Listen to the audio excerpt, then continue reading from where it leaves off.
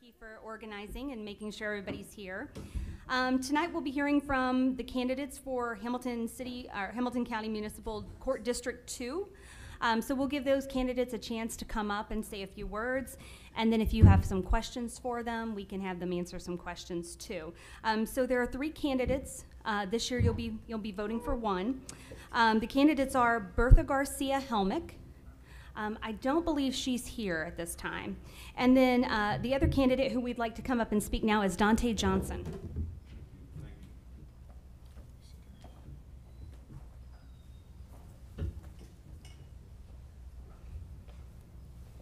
Good evening, everyone. Thank you for welcoming me and having me here this evening to speak to you all. Again, my name is Dante Johnson, and I am running for judge of Hamilton County Municipal Court. I am endorsed by the Democratic Party to run for judge of municipal court, and I'm the only candidate that's endorsed by the Democratic Party that's running for a judge this year. Municipal court covers initial felony arraignments, misdemeanor crimes, and civil cases where the dispute is $15,000 or less. I'm running for a judge because I believe all people are entitled to equal access to justice, no matter what they look like, where they come from, who they know, or how much money they have. I'm from Cincinnati, grew up in the West End and right up the road in Avondale. When I was in high school, I used to come down and play basketball at the pavilion. We would always get our cousins or somebody who lived in the area to sign us in and let us play because the courts were so great. So thank you for that. And then I would go to the Subway across the street and give me a $5 foot long and just enjoy being here in this community. I still come here. I go to Dot's Shoe Repair. I've been going to him for forever. I'm sure you know him very well. Grew up in West End, Avondale, as I was saying. I'm a graduate of Clark Montessori High School, graduate of Howard University in Washington, D.C., and graduate of the University of Cincinnati College of Law. I've been an attorney for over 10 years now. I've spent a lot of my career as a public defender, first in municipal court, then in the common pleas court. I've successfully tried cases as minor as disorderly conduct and as major as aggravated murder. After several years as a public defender, I joined the Cincinnati Metropolitan Housing Authority as in-house counsel, and while I was there, I fought to cut the eviction docket in half and also fought to bring in hundreds of thousands of dollars in tenant assistance for the residents for their rent, for school uniforms, for all sorts of things to make sure that they were safe in the community. And I also used that position to make sure that the people who live there were safe and not causing dangers or other things like that to the community. I want to be the judge of second chances. I want to help people who come before me. If it's somebody who didn't graduate from high school, I want to help them get their GED. If it's somebody who's not working, I want to help them enter a trade program and complete that trade program, because a trade can completely change someone's life. Without the burden of student loan debt, you can make a great living. And I think the way to rein crime in and rein these different things in is to give people opportunity so they don't have to come in and out of the justice system and to reduce recidivism. So thank you all for having me today. I'd ask for your support during the early voting and on November 2nd. And I'll be here to answer any questions that are asked of me. Thank you. Because I think there will be a couple questions. And Elizabeth Ty, if you would like to come up, thank you.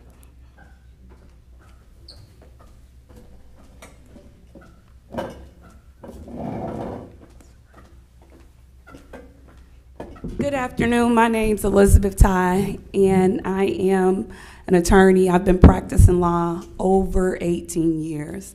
I'm a former prosecutor, former public defender, and for the last 13 years, I've been in private practice. I handle criminal cases, probate cases, family law.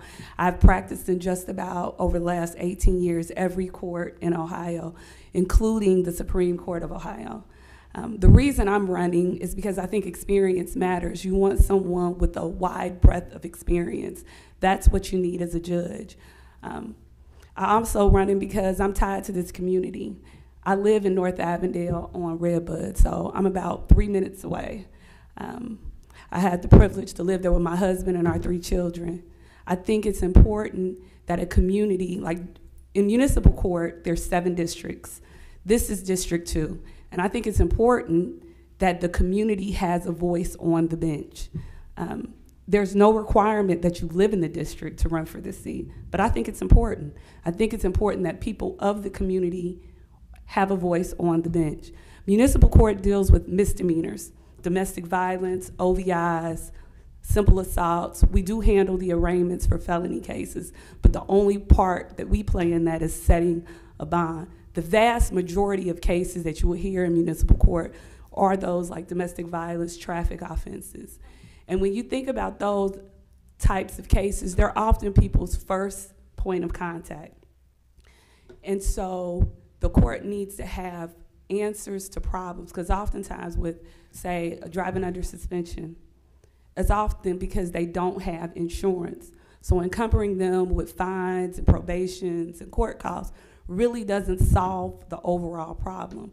But coming up with programs to help people get insured so that they're validly licensed is really a quality of life, and it makes a difference to the community as a whole. I'm asking for your vote. October 5th is when early voting started. The general election, as you know, is November 2nd. I am a Democrat. I'm a lifelong Democrat. I wasn't endorsed by the party, but I'm still running. And I'm running because I think experience matters.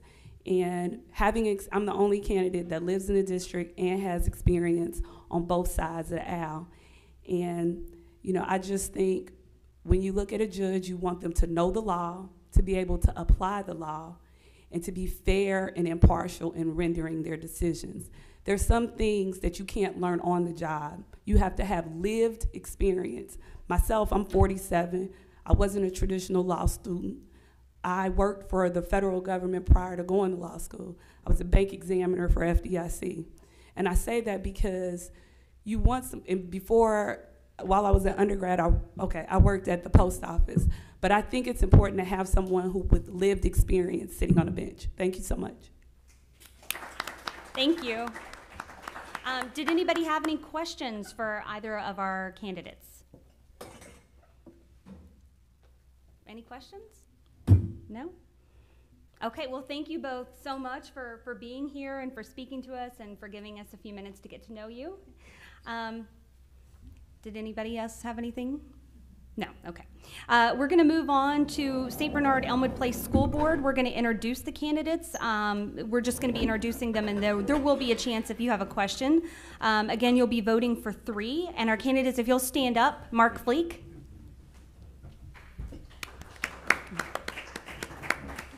And Jason McMullen.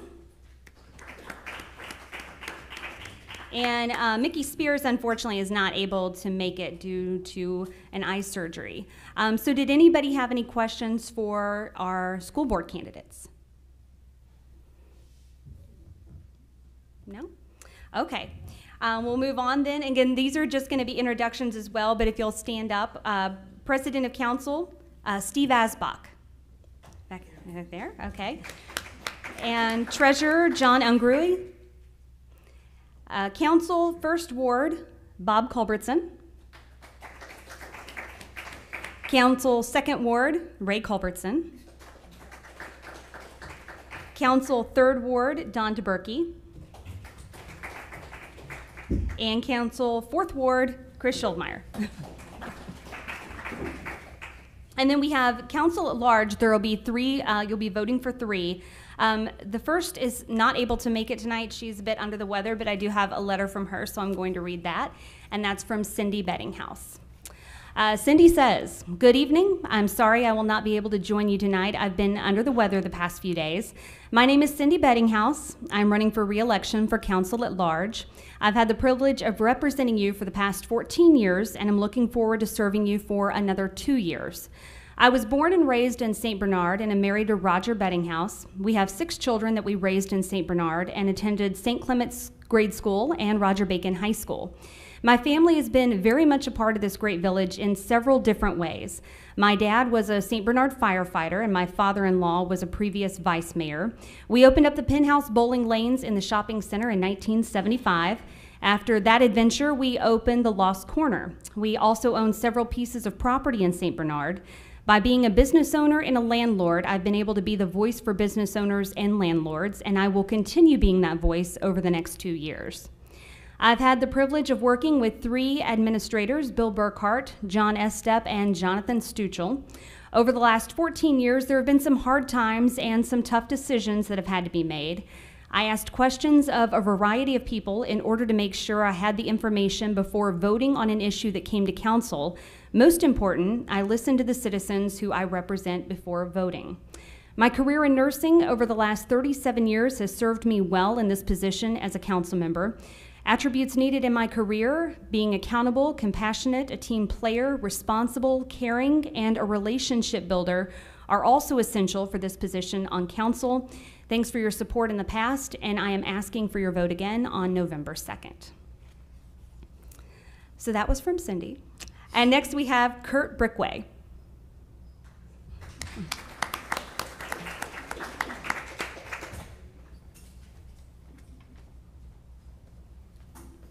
Good evening, everyone. My name's Kurt Brickwag. This will be my first attempt in running for council at large. What inspired me to step forward and come to this decision in my life? My brother passed last October. He was a Cincinnati firefighter for 33 years. And it made me think of my childhood and how good my brother and I, my sister, had it. My dad was a police officer here in town for 27 years, and it made me want to give back to the community instead of just sitting back and enjoying everything.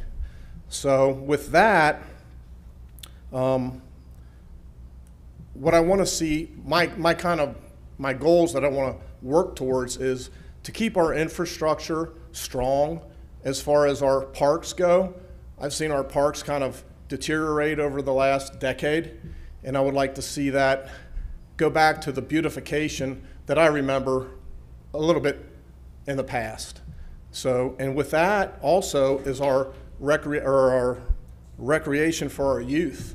I think it's a very important thing for the kids to have the whole gamut of sports from very, very young to all the way up to knothole, which I enjoyed as a child or a youngster. And I want to see that kept. As the city wages battles with monetary financial decisions and making cutbacks, I want to make sure this is something that we don't cut back. And with that, I ask for your support November 2nd, and I hope that I have your vote. Thank you very much.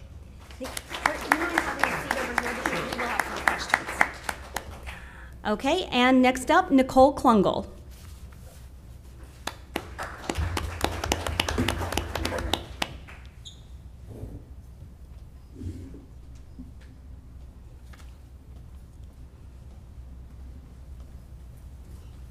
Hi, nice to see you all.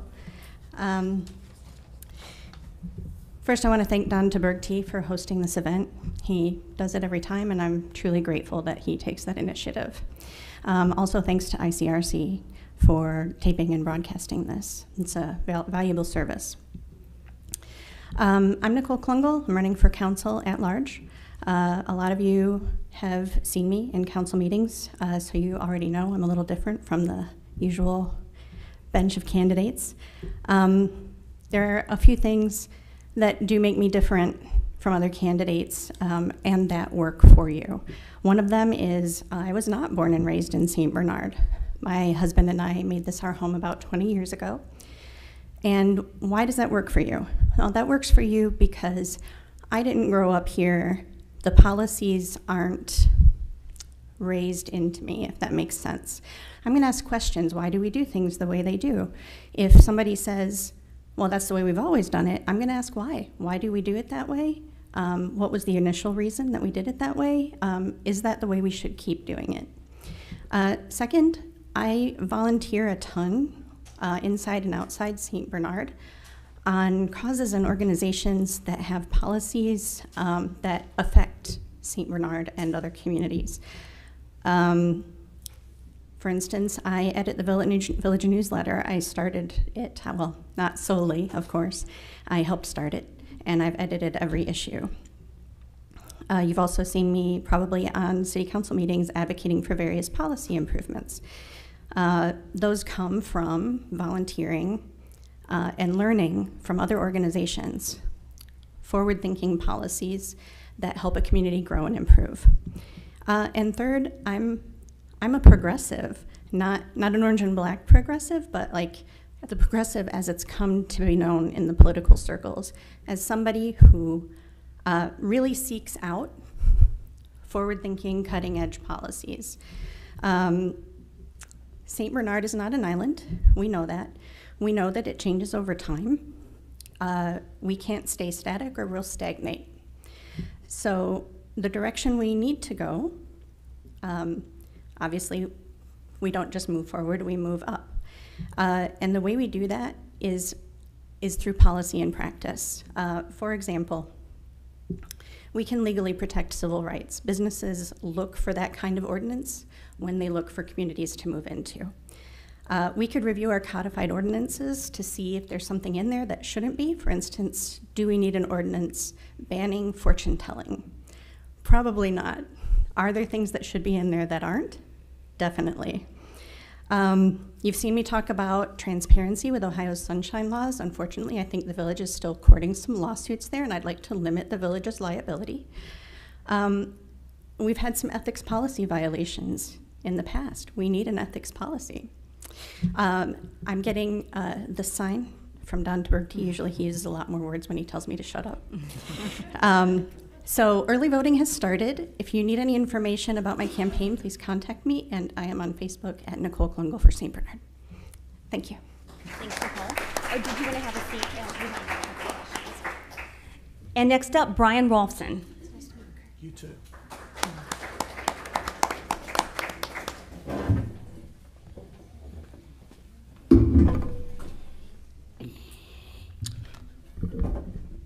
Good evening. I'd like to first thank everyone for attending tonight. I'd also like to thank Mr. Don Taberky for hosting this event. I'm excited to speak tonight to share a little bit about myself. For those of you who do not know me, my name is Brian Rolfson. I am a lifelong St. Bernard resident. I grew up on Cleveland Avenue and now live on West Ross Avenue behind the shopping center. I attended the St. Bernard Public Schools and graduated from St. Bernard Elmwood Place High School. I then went on to acquire my associate degree in health information technology from Mercy College of Ohio. I'm currently attending the University of Cincinnati to pursue my bachelor's degree in health information management. I work for a large nationwide healthcare organization that works with Bon Secours, Mercy Health, as well as some other major healthcare organizations across the country. I have been part of my company's community outreach committee for the past 2 years. We do monthly charitable events such as back-to-school drives to gather school supplies and backpacks for families in need. We also do Toys for Tots in November. I really enjoy giving back to the community I work in as well as the community I live in. So I'd like to briefly talk about why I'm running for Village Council this election and a few of my goals I would like to achieve. First, I would like to bring youth and a new mind to council to help shape the future of St. Bernard. Each term, we see the same people get elected, and while I have the utmost respect for everyone that's currently on council, I feel it is time we bring change to the village. I am passionate about this community, and I want to help see it thrive and continue to grow. By running this upcoming election, my goal is to encourage the younger generation to be more involved. The reason why I've chosen to stay in St. Bernard is because I'm proud to be such of a tight-knit community. Growing up, I enjoyed all of the amenities and events that St. Bernard had to offer, such as the 4th of July fireworks, the festival, the summer concerts in the park. These events bring us closer together as a community, and for the outsiders that may attend these events, I encourage them to want to move to St. Bernard. I want to be a voice for all the residents to not only answer their questions, but make sure their questions and concerns are heard and addressed. In conclusion, I want to leave you with this final thought. If you are content the way the village has been run in the past, I encourage you to vote as you have. If you'd like to see change and new minds on council, I would ask you to vote for me this November. And I want to thank you, and I wish good luck to everyone running this election.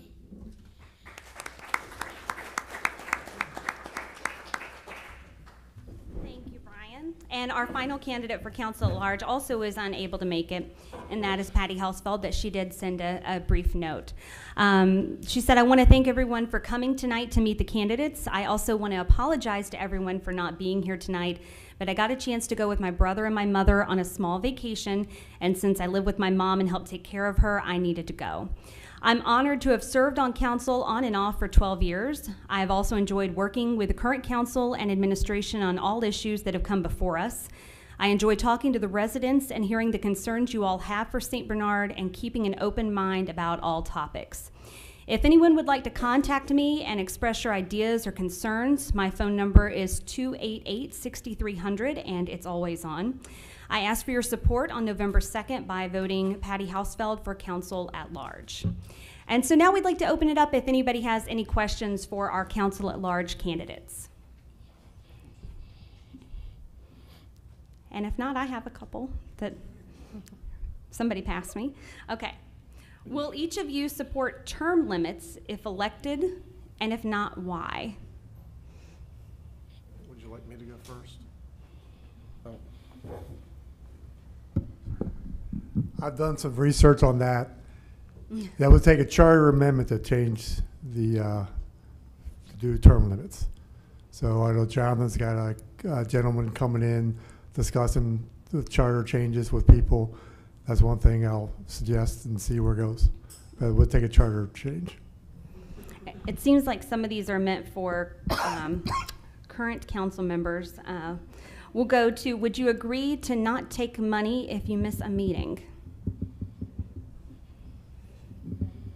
Anyone? I don't know.